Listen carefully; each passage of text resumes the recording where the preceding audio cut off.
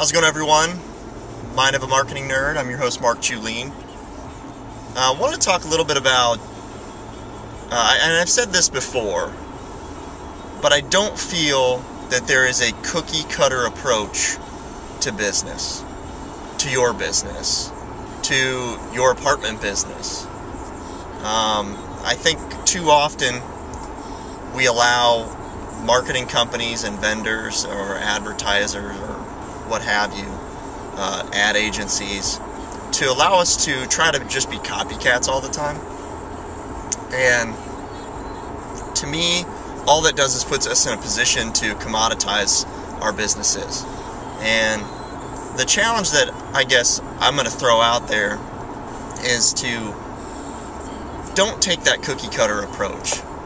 Don't necessarily feel as though you have to be just like everybody else. Demand to be a little bit different. Demand for some customization.